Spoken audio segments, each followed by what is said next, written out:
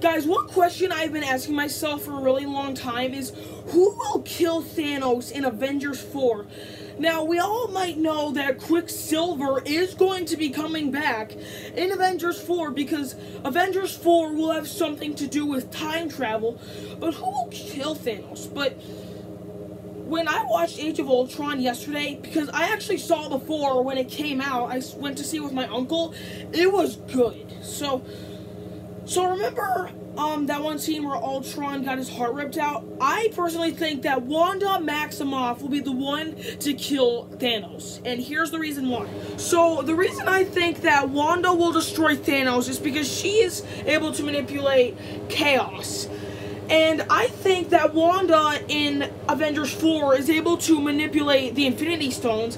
And I think this is where the point that Captain Marvel will come in.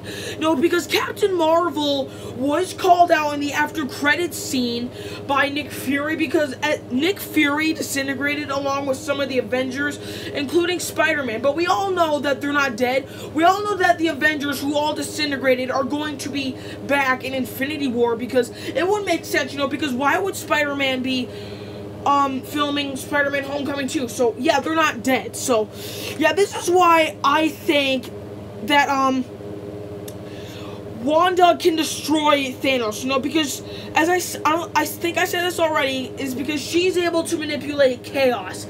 And I personally think that I was thinking for a long time that how will the Avengers kill Thanos? I was actually thinking that all the Avengers will attack him at once, or tried the plan before as they were going to rip off the Infinity Gauntlet, but Quill was angry that he punched at Thanos, and Thanos woke up and he attacked the Avengers, and he manages to get all the Infinity Stones, and yeah, they all disintegrated.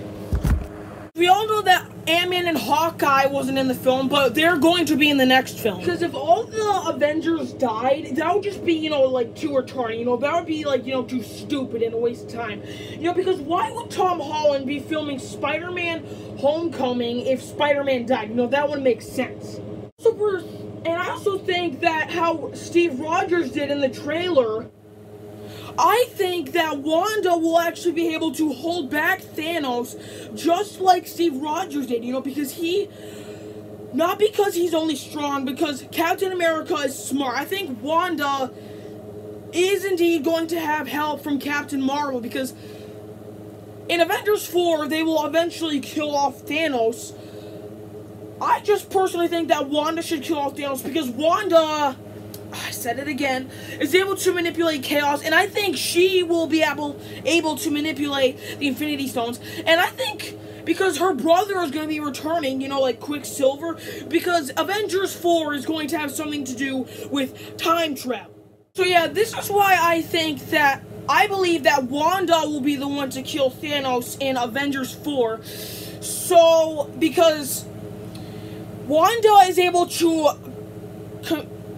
contain stress and mind control. So I think that Doctor Strange will be getting the time stone back to reverse Vision's death. I think the Vision will actually be coming back alive in Avengers 4, because we all know that the Avengers who died are going to be coming back.